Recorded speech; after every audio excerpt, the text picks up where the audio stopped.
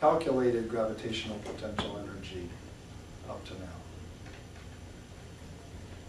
And the mass of the object and gravity, the gravitational field constant. So if you had the Earth and you had an object and they were separated by a certain distance, we've done things like calculating the gravitational energy of that system relative to, say, the surface of the Earth. We've chosen arbitrarily some kind of a zero reference level, which might be that level like right there. And what are we actually calculating when we calculate the gravitational energy using this equation?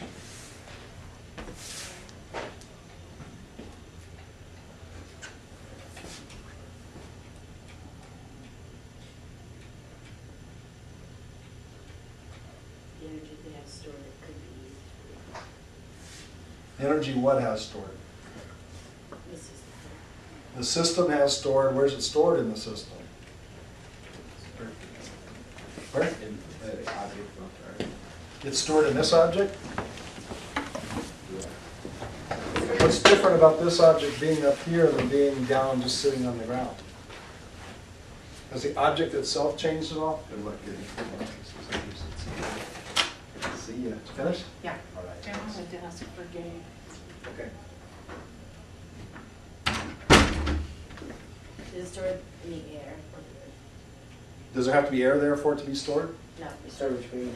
Between the two in the gravitational field. So what changes, what we're really calculating is how much energy, more energy gets stored in the field as a result of moving this object from, say, the ground up to its new position. To get the Earth and this object apart, because they're attracted to one another, requires us to put energy in. Where's the energy go? Well, it doesn't change this object or this object. It changes the space between them. And the energy gets stored in the field as a result of doing it. So technically what we've calculated is a gravitational potential energy difference between being at the ground and being at this new position. It's the amount of energy we put in by virtue of pulling the two apart. What if I let go of that object at this point? What would it do?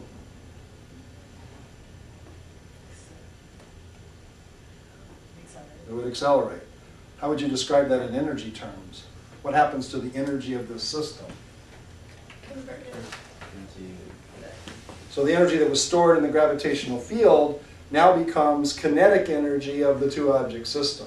The vast majority of the kinetic energy being stored in the motion of this guy.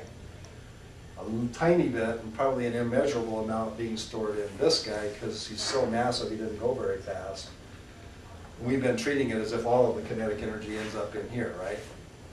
Does it make sense that they're free to come together though? That both of them move?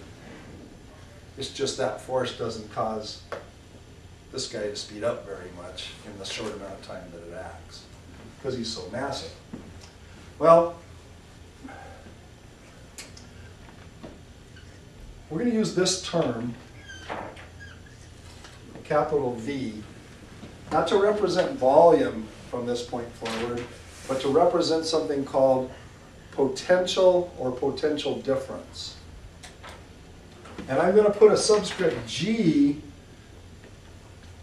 to represent gravitational potential or gravitational potential difference. And gravitational potential difference is simply how much energy you put into the system. We could call that delta E, but I'm going to shy away from using an E because I don't want to confuse it with electric field. If we put the energy in through an external force, like I separate the object from the Earth, what would we call that change in energy? The work we did. So we could say the work we do per unit mass.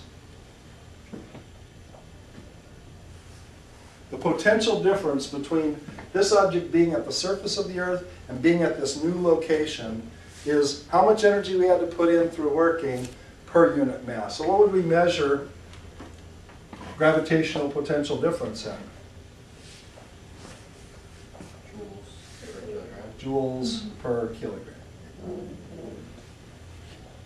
So let's say that this point, let's call this position P. What's the gravitational potential difference between the ground and point P if the distance from the ground to point P is 5 meters?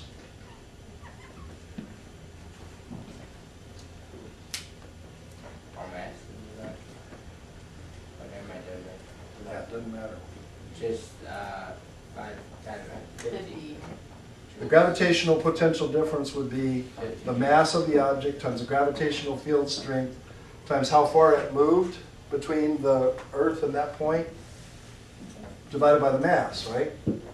So the first thing to understand is that the gravitational potential difference between the ground and this point 5 meters higher is just a number that doesn't depend on the object that you move, because it's not how much energy the object has, it's how much the energy of the, or that the system has, it's how much the energy of the system would change per unit mass in moving a mass between those 2 points. And if you move twice as much mass from the ground level up to that point, it would require twice as much energy input to the system. The system would store twice as much energy, but the ratio of energy change per mass would be the same.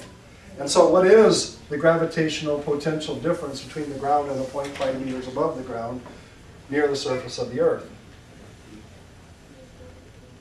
9.81 newtons per kilogram times 5 meters, which gives you what, 49.1 or something like that? Newtons times meters over kilograms. What's a newton meter? So that's 49.1 joules per kilogram. Now that really tells you a couple of things. It tells you how much you change the energy of the system by either how much you increase the energy of the system by lifting the object from ground to a point 5 meters higher.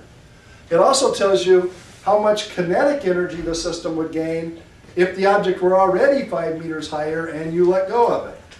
So make sure, sense that by the time this object reaches the ground, that all of that gravitational energy would now be stored in the motion of the Earth and the object. And so we would have 49.1 joules per kilogram.